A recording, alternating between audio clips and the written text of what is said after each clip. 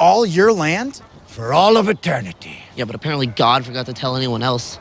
We're at war with someone like every other day. Excuse me, I and my kinsmen have vanquished our enemies by the mighty hand of God. Blessed be he. Praise is his name, Unto and us. glory his graciousness. Wealthy bounty. Therefore, to signify my covenant with the one true God, I shall on this day circumcise the flesh of my penis, and of you, and you, and of you, and of every male who dwelleth hereby.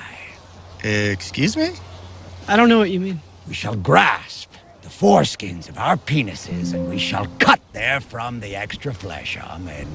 Oh, I don't think I have any extra. Couldn't we pierce our ears or something? No.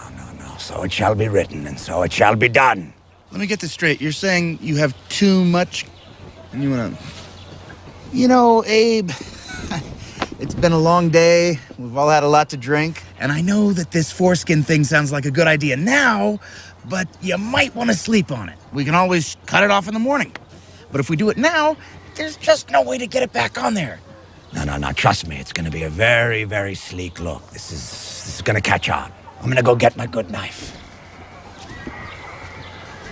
Just wait right there. I'll be right back to cut your penises. Not the whole thing, you understand. Just the very tip. Then after, we're all going to have wine and sponge cake. Do you have any idea where we're going? Yep. Going to Sodom. We have to save my anima. But he said that God was going to smite Sodom with holy fire. Yeah. God also told him to chop off the tip of his dick. Dad! No!